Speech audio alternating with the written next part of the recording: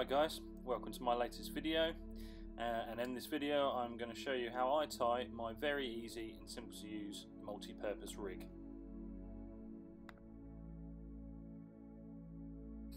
To make this rig you will need some size 4 split shots, some coated braid semi-stiff, some rig pullers, a lighter, a pair of scissors, a coated braid stripping tool, anti-tangle sleeve and your hook of choice. Now I've gone for a curve shank size 6 from Bank Tackle. Firstly, take the length of the coated braid and thread it through the back of the hook.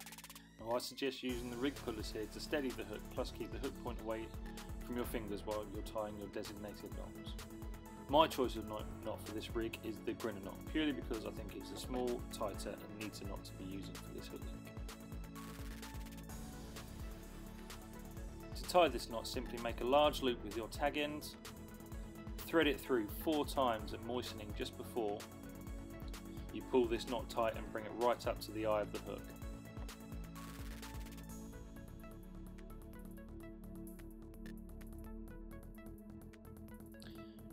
Then once you've pulled it up nice and tight to the eye of the hook, it's simply a case of cutting off the tag end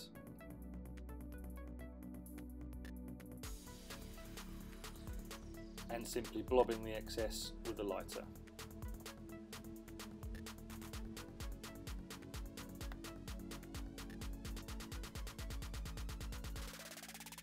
Now it's time to make a break in the coating of the braid to make the all-important hinge section below the eye of the hook. By general rule of thumb, I would strip 1.5 to 2 centimeters of coating away from the braid. Obviously you can make the break smaller or larger depending on what sort of features on the lake bed you're casting to and obviously your designated hook bait.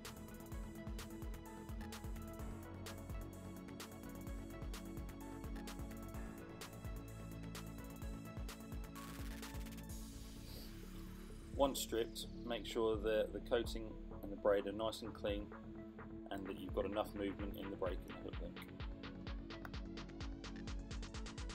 Now thread on the anti-tangle sleeve,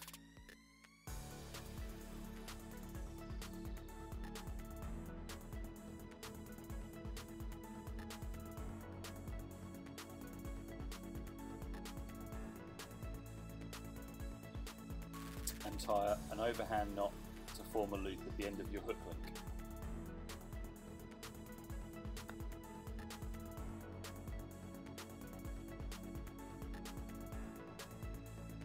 Pull it tight and nice and secure with the rig puller.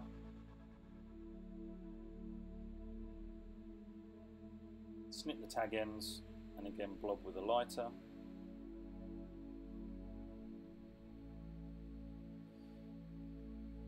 And then pull over the anti-tangle sleeve, covering up the knot, leaving a small loop at the end so you can clip onto your designated terminal tackle like a leg clip system.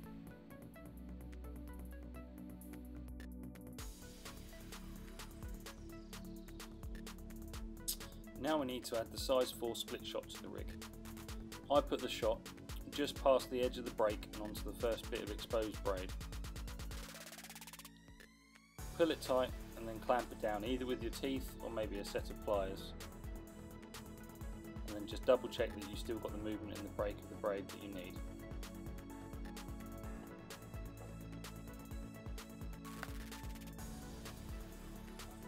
Now to be able to attach my hook bait, I simply thread on a bait screw,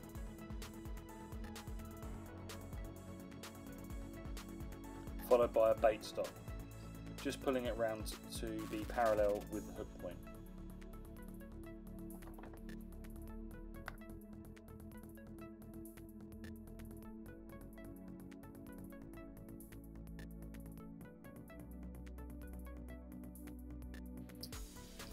Now it's time to test the rig in water to see how it balances out. As for this hook link that we are using a semi-stiff material, it'd quite easily be able to contour to the lake bed that you're casting onto. Or alternatively, you can put the hook link between 2 rig pullers, pull tight over a kettle and steam to stiffen out the hook link to be dead straight, just in case if you know you're casting out onto a dead flat surface. Balancing out your hook link in advance before hitting the bank is vital to knowing that your rig will be fishing for you when you need it to be, and also to know that it will work with a whole variety of different hook bait choices.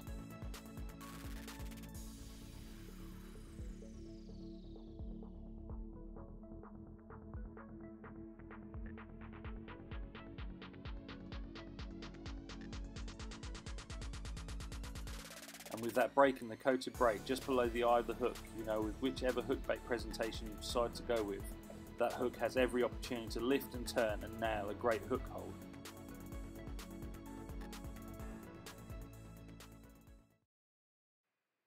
Right, well here we are at the end of the video now. I hope this has been informative for you, and I hope you can see why I like to use this rig and how it managed to land me my last handful of carp.